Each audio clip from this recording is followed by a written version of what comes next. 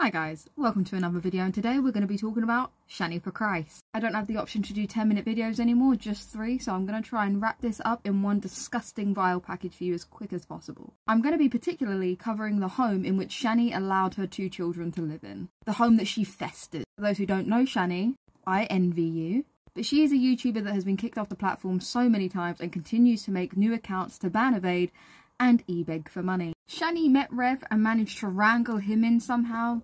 Him and his 750,000 inheritance, which they blew through within 3 years. Our story begins with Shanny and Rev just after that 750,000 had dried up and they are forced to evict their home. The home that they share with Shanny's 2 children. Rev is not their biological father, one of who is autistic, and that matters.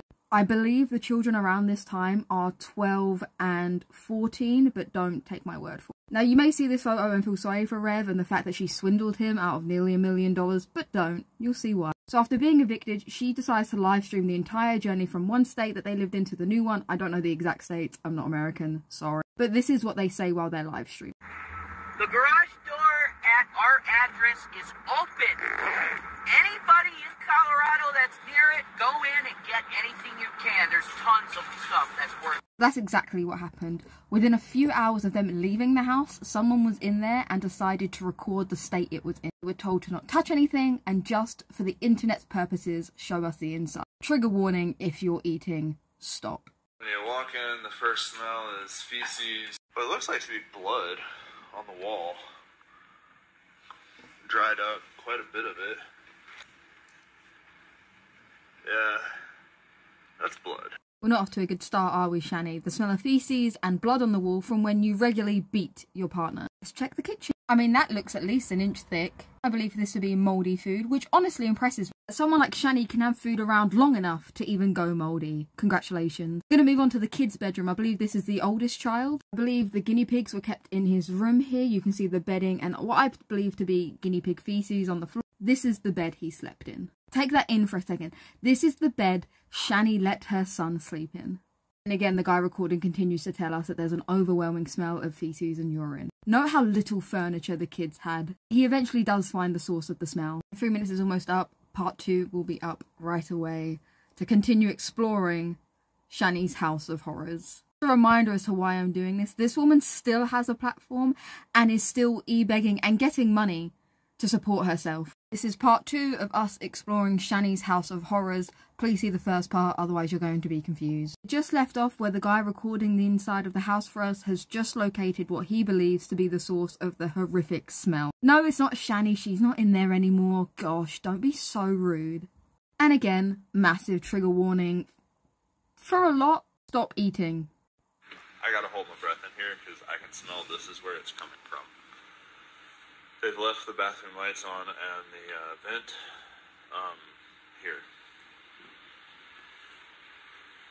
It's just god awful. They haven't cleaned this litter box at all.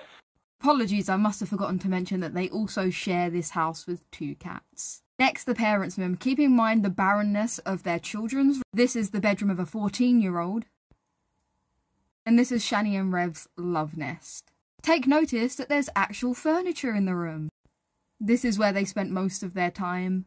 They even had a mini fridge, a microwave and a hot plate in their room so they never had to leave. This is where they would live stream for hours a day.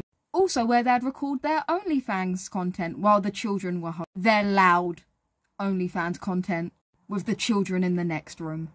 Shanny's bathroom sink. Tell me, Shanny, how are you brushing your teeth? Sorry, my bad. What's there to brush, am I right? A closet in their room. These are clothes piled up. Look how high they come up on the door. And now we're about to see the bedroom of the autistic child. And this one just breaks my heart. So firstly, he has a lot of plushy toys that got left behind. I do believe some subscribers of Shanny and Rev bought some of these toys for him. This room smells like piss. I don't know if you can see in the clip, but it almost looks like he's sleeping on an air mattress. I don't know if it is one. It does look like that, however. And the guy in the clip says there's an overwhelming smell of piss. And now we're going to look at the autistic child's bathroom. I keep saying that because this is a child that obviously needs slightly more special care, and this is how he's being treated. And remember when I said don't feel sorry for... This is him here.